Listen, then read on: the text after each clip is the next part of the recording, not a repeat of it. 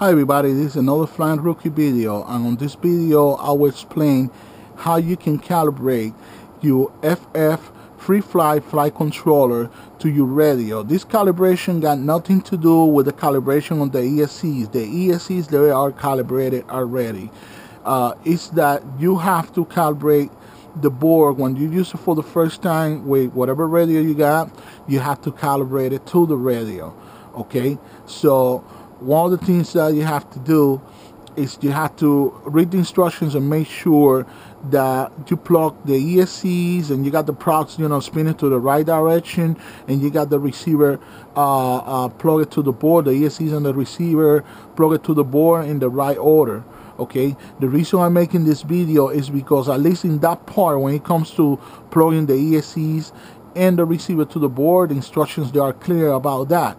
But when it comes to do the calibration process, since the instructions that you download online for this particular board, they are translated in English, they are translated poorly in English, so they don't explain clearly how the process is. So after me struggling for a little while, I managed to get it done right. Okay, so I'm gonna show how it gets done, so that way you guys, if you buy this same flight controller, you won't be frustrated, because you cannot get your aircraft flying right. Okay, so we just cleared already that the ESC and the receiver is connected the right way.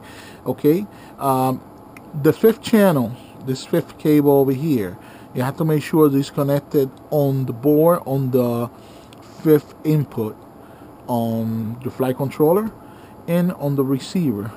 Then the next thing that you have to do is you have to make sure that you already have on your radio. If not, you can program any of the switches that you have here to the fifth channel, and I already did that. So this switch over here is programmed already to work with the fifth channel, is set up to work with the fifth channel, and it's on the off position. Okay, then once you do that, you turn the radio on. Okay, and you make sure the radio is transmitting. Okay, now I got the radio transmitting. Then make sure the trims on your memory, on your radio, they are all centered, just like I got it over here. And if you got on this particular model of your aircraft set on your radio, if you have dual rates or triple rates, make sure they are in 100%. Okay, and right now the triple rate on my radio is 100%. Once you do that, move the throttle all the way up. Okay, then the next thing that you have to do is you have to plug the board, the aircraft, to the battery.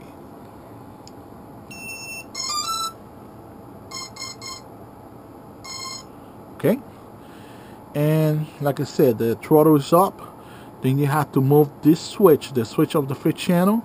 You have to move it and turn the calibration mode on. And as you can see, a little green light just turn on the flight controller. That means the calibration mode is on.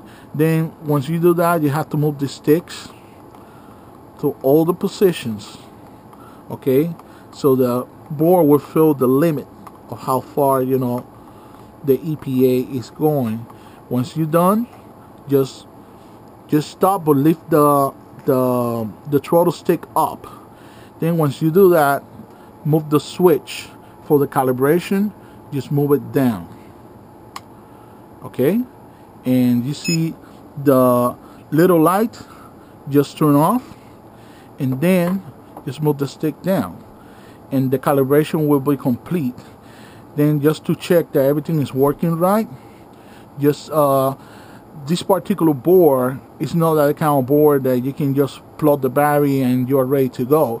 You have to arm it and disarm it. So what you do once you're done with the calibration, and every single time you want to fly it, you move the stick up, and you move the stick to the left and to the right, and you see the little right flash twice, and then just move it down and move it to the right.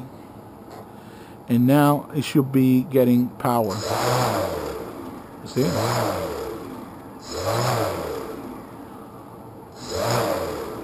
And this thing is very responsive. Okay, it's good to go. And to disarm it, just move it to the left. You see the light flash again, and you see there's no throttle action.